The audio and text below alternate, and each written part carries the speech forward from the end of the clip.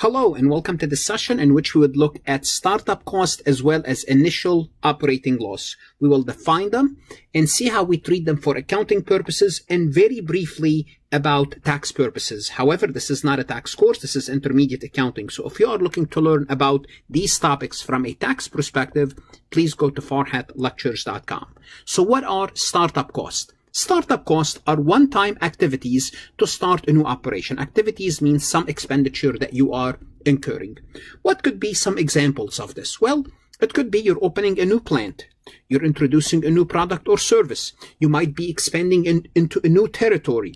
What happens when these events occur? You might incur travel cost, employee salaries, certain accounting costs, training costs, computer system, and other costs that are related to this one-time activity.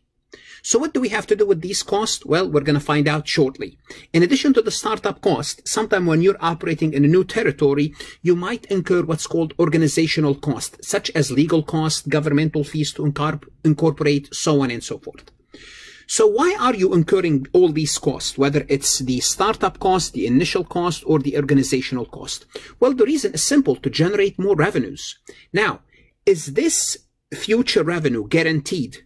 And the answer is definitely not. You don't know whether these costs, whether these operating expenditure will provide future benefits or not. Obviously, you want them to provide future benefit, but this may or may not be true. So as a result, in accounting, as conservatism would apply to us, we will expense them. Simply put, we will expense them. And specifically, I'm talking from a GAAP perspective. Now, bear in mind, if you purchase tangible assets such as trucks, vehicles, building, those are still capitalized, although they might be part of the startup cost. Nevertheless, they are accounted for separately.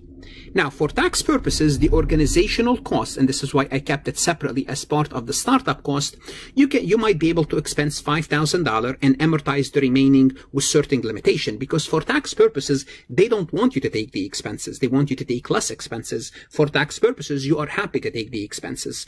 And this is something you want to start to think about, because down the road, we're going to be learning about deferred income taxes, which is the difference between how you treat a transaction for financial accounting and for tax. And this is the main reason why I wanted to talk about these, because when it comes to organizational cost, so if we're looking at organizational cost for tax purposes, it's going to be different. It's going to be different for GAAP and tax. So simply put, for GAAP, you are going to expense. For tax, you are limited to $5,000, then the rest you will amortize. It means you will expense in future years. So that's a difference between the two. That's going to create a difference in taxable income and financial income and operating income. How about initial operating losses? What are initial operating loss? It's when you start the business. At the beginning, you're going to be incurring losses. Early on, the companies don't make a profit. They're just they are testing the market. They might have to sell things at a discount to gain market share. They might have high advertising cost, high expansion cost. So they're going to be incurring a loss. What do we have to do with those losses? Again, for GAAP, you're going to expense them. For tax, you will see later, those operating losses, they will create for us future deductions. And those future deductions might create what's called a deferred tax asset. And we'll talk about this in a separate recording. But the point is, startup cost, initial operating cost, organizational cost, for GAAP purposes, they are expensed. For tax purposes, they are treated differently. Well, we'll talk about those later on. At the end of this recording, I would like to let you know that whether you are an accounting student or a CPA candidate, to take a look at my website, farhatlectures.com.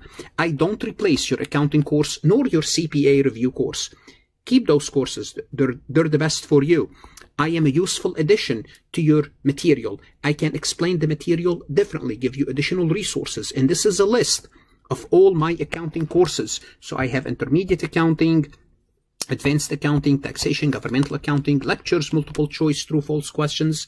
My CPA material is aligned with your Becker, Roger, Gleam, and Wiley, so it's very easy to go back and forth between my material and your CPA review course. I also give you access to 1,500 plus accounting AICPA previously released questions. So if you are preparing for the exam, you'll have those questions with detailed solution. Don't shortchange yourself. Give it a month. Give me a try. If you like it, you keep it. If not, you cancel. Good luck. Study hard. The CPA exam is worth it, and stay safe.